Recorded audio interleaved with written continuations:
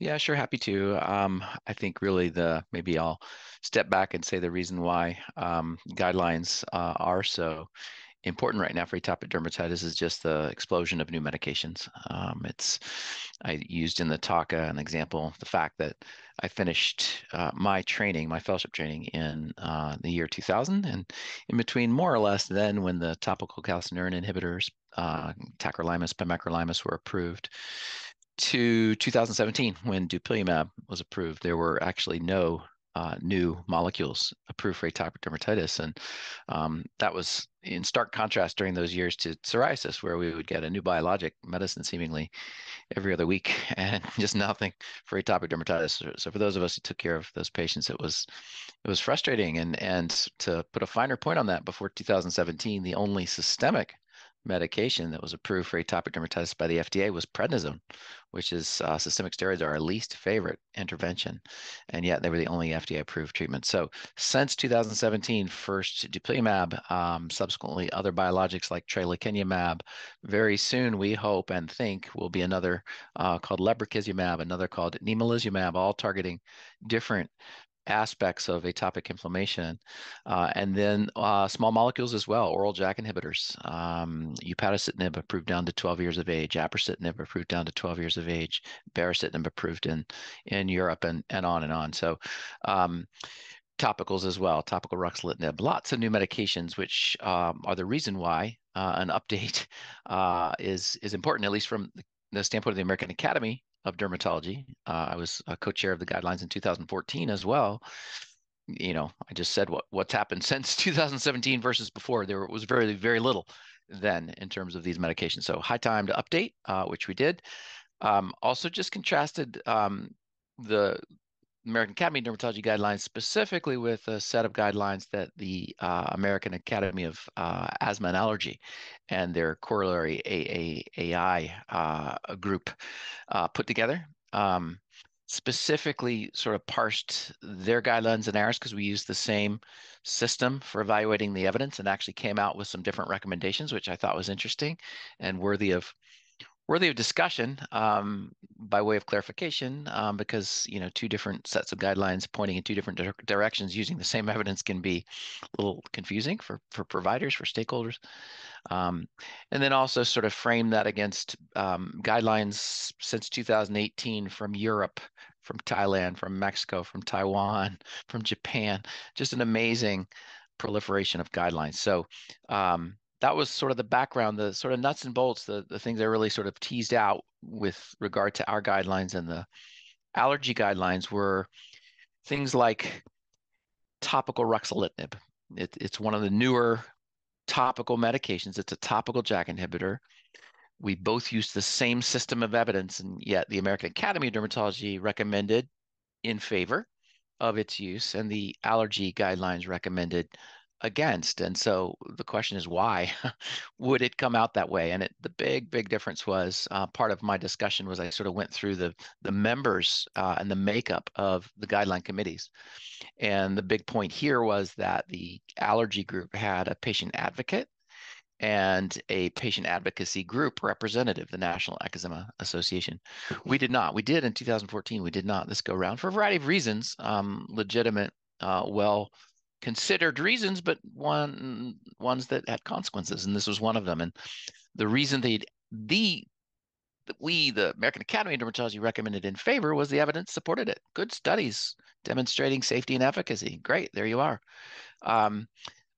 The allergy folks saw that same data, but then sort of took in the patient representatives' feedback, and there's a fairly daunting boxed warning associated with that topical JAK inhibitor. Now, that can be parsed, that can be understood, that can be contextualized to make it something that's reasonable to consider and prescribe.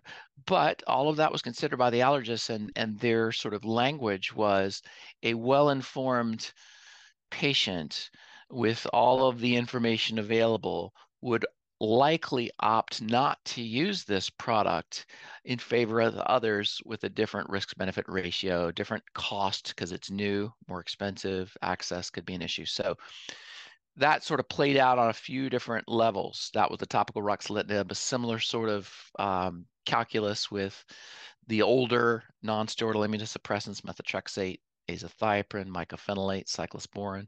So similar sort of American Academy of Dermatology, yes. Allergy group, no.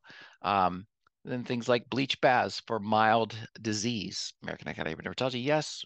Allergy group, no. So that was sort of the gist of the talk, was sort of going through those things point by point. Talked a little bit about some of the places where it surprised me that the allergy group had a, and there were some members who were on both groups. Jonathan Silverberg, who actually runs and develops and is the head person of the RAD meeting itself, was on both committees. So good folks on both committees, and sometimes the same folks on both committees. But I was surprised in some cases where, because they had that patient voice that had led to those discrepant recommendations we just referenced, that there were certain places where they didn't seem to have an alternative recommendation. And one example is with dupilumab, the biologic medication for atopic dermatitis, now approved down to 6 months of age, which is extraordinary. Our site was one of the places of all the age groups for clinical trials. So I had a lot of experience even before this was approved. But one of the challenges that I had as a researcher was it was really hard to enroll patients in the age group of 6 months to 2 years. So 2 years to 6 years of age, no problem. But we enrolled zero.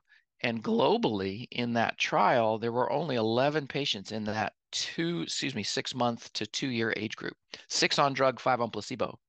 And yet the FDA still approved it down to that 6 month indication. So to me, that's very little evidence upon which to approve that medication. And you can sort of look at it two ways. It sort of speaks to the safety profile in the older age groups, but also speaks to the fact that, wow, there's not a lot of evidence there upon which we're resting that recommendation in that very, very youngest segment. So I would have imagined maybe the patient representatives and the group in the allergy would have seen that and said, you know what, maybe yes, dupilumab for 2 years of age and older, but not so sure about that younger group. So they didn't. They recommended it just like we did for all approved age groups. So that was just sort of the landscape that I tried to cover in my talk, parsing these guidelines, and I hope it was a valuable exercise.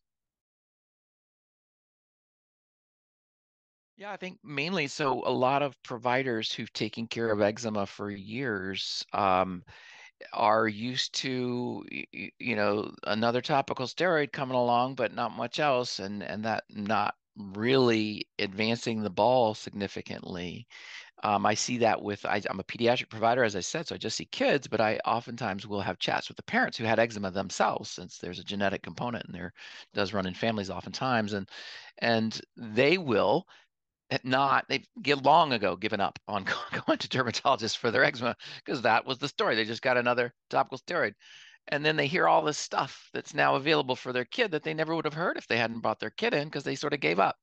So I guess certainly for providers who might themselves have sort of, I've got my standbys for eczema. That's what I do. That's what's been available. That's, I presume, what's available now.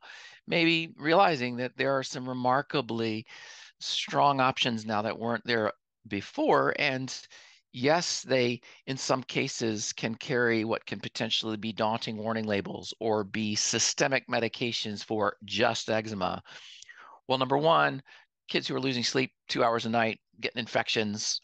This is the moderate to severe end of the spectrum for eczema is not just eczema. So that would be message number one, is just eczema is not one size fits all. And then number two, for those kids who really do deserve it, if their eczema gets better with a little Vaseline, of course, no one would ever dream of any of these medications, nor would I.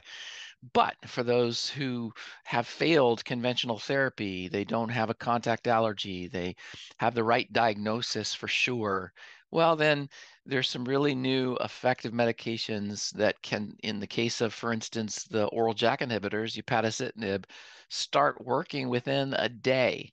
You'll see statistically significant diminution in itch within a day or two, which is just extraordinary. So that's probably the take-home message is there's a lot of good stuff out there.